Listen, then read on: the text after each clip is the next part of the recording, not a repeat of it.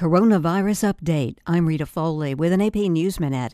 In North Dakota, a state audit finds that the North Dakota Health Department stored thousands of COVID-19 vaccine doses at incorrect temperatures or without temperature data over the past 2 years. That same report goes on to say that some of the vaccine was administered to patients.